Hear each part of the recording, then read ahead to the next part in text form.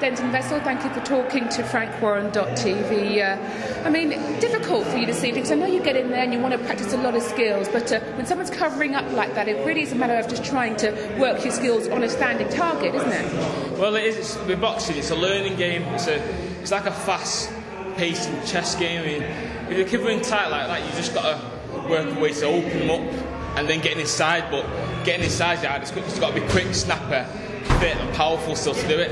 Which, like I said, it's all a good quick learning experience for me, and I'm enjoying it. I mean, I'm not disappointed with this fight, obviously. I mean, I've been moving my head not like the one in Manchester Arena, but I've moved my head a lot better, using the jab a lot, and just staying inside, throwing showing shots through the body. Well, what was your corner saying to you in there? Because while you had him in the corner, I know there were a lot of arm shots going. There wasn't an opportunity to maybe throw some more power shots. Yeah, it's a lot of pitter-patter just to confuse him, but myself, I think I've thrown a bit too much pitter-patter because it gives them a chance to realise I'm throwing pitter-patter shots, so he throws big shots to get out of the way, so I should be throw a few pitter-patter shots and throw some big shots to the body or to the head. But I mean, Bob's working me really well.